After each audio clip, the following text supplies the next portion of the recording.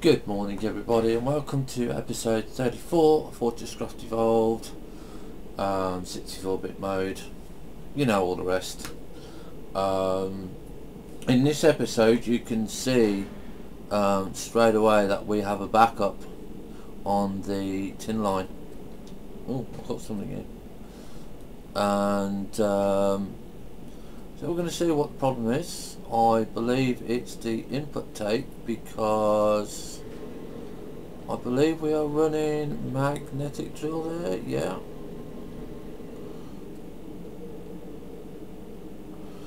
So it's getting to the point now of where we need to have a look at what we're doing here. We've got that full, that's not good. How are we doing on this? That's still 0, so that's still going okay. But yeah, we need a couple more hoppers to be made. Let's see.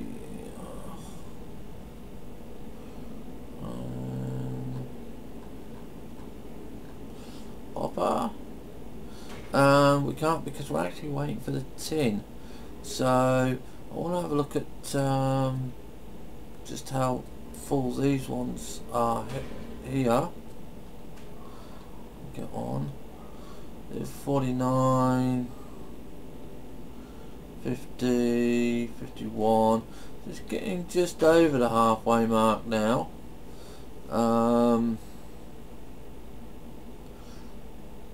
So I think it's going to be coming up to the time where I think we look at the upgrade for the smelter. Where are we? I think it's that one. Okay, T2 forced induction, and again we're still waiting for tin, so there's not much else that we can actually do because we've just got everything basically, and we can't put anything in to force it because it oh, here comes tin. It is already full. Lithium is going strong. I know lithium has got a mag in. We're full on this. Look, we're full on this. A lot of glitches still, not showing these. We're out of these, so let's get this filled up, and let's just do 1, 2, 3, 4, 5. I'm going to take this one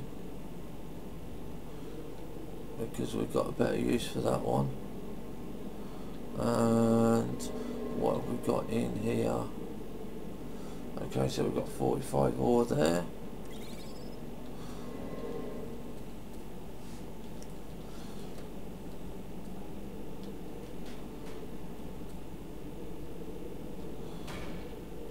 Okay, now the better use for it is take this line out here and put that one in there, and that one in there, and apparently I've got another one and that one in there. So that's now doubled the capacity, so hopefully we can get this tin line clear.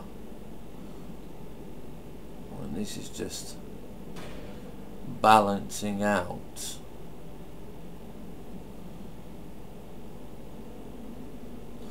So yeah, so that's a lot more there coming in. So we're on about 50, 60 there, 50, 60. So yeah, I can't see it being too much of a problem. Still going strong there.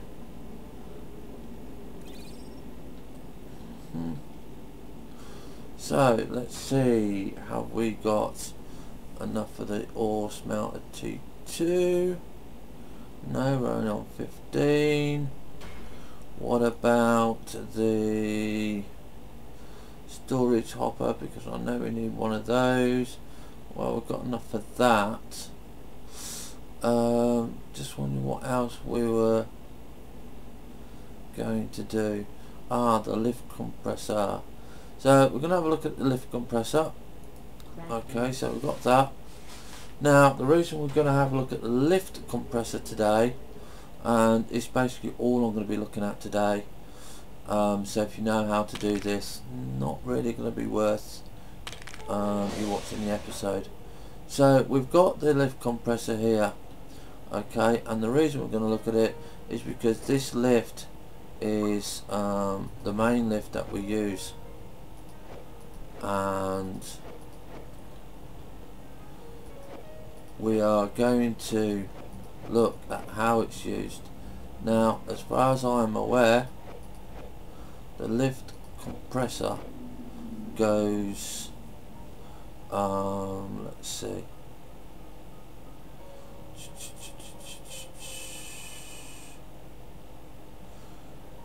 goes here, and basically it's just an add-on. You can see the icon underneath it. Now what that does is it holds power. Now for us to get power into the lift, basically you're going to have to dig out a little bit of a hole. Now this is where we can do it either two ways. Okay, now I am going to make sure that we are facing the right way, because what we're going to be doing is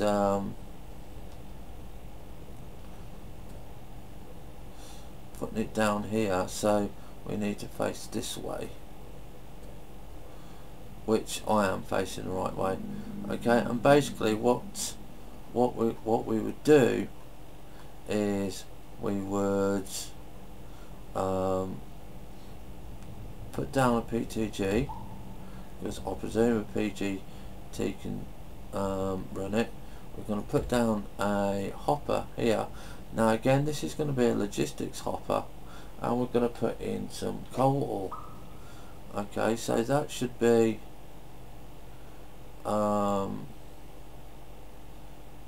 in there. Okay, so that's going to start powering up. Now this here, as you can see, is going to have power, and that power is going to be transferred to the stored pressure PSI, which you can see is going. So the current pressure is 24.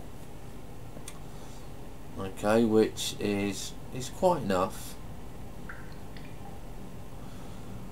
Okay, so it only stores 4 PSI by the look of it.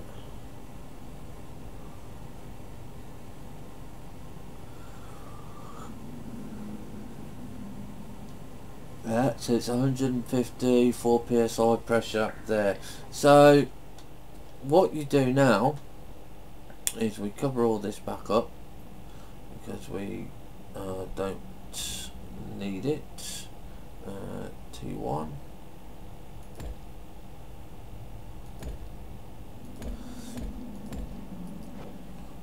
So now every time you use the lift, it will always be at maximum pressure, no matter what, because you've got the power supply underneath there. Now to start and stop it,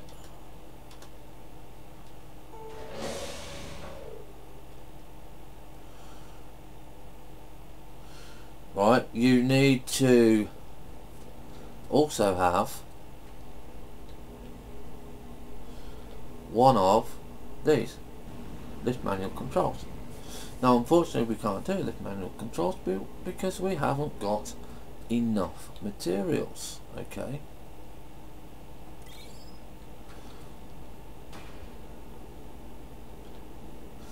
so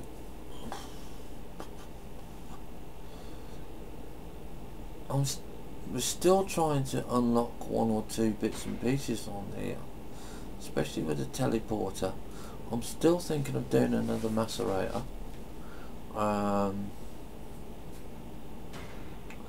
Just basically because of the amount that we can get rid of. Storage hopper, yeah, 9. So I just want to go and have a look at that. I want to have a double check on this, seeing how we're doing here. Okay, about 65, 70.